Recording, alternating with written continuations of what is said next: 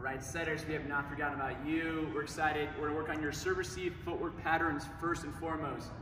So what we're gonna have you guys do is remember this. It is better to be slow and correct than doing it fast and wrong. So right now we're gonna do a drill called 1, 2, 3, 2, 4, 5, 6. We start in row 1. What we're gonna do here is hand shake the ball, set it behind our outside blocker here, or the barrel or in this right back position. Go 1, 2, 3, turn, shuffle, shuffle, and right, left, right. Then we go here in row 2. You guys can practice your on the net passing or non the net setting. We're off the net, it's off the net. We can swing block and set, or swing, set, and set. You know what I mean. Okay, now we're in row 3. Again, here we're behind the middle blocker and to the left of our outside hitter here. Ball served, we're gonna turn to the way of the serve where it goes.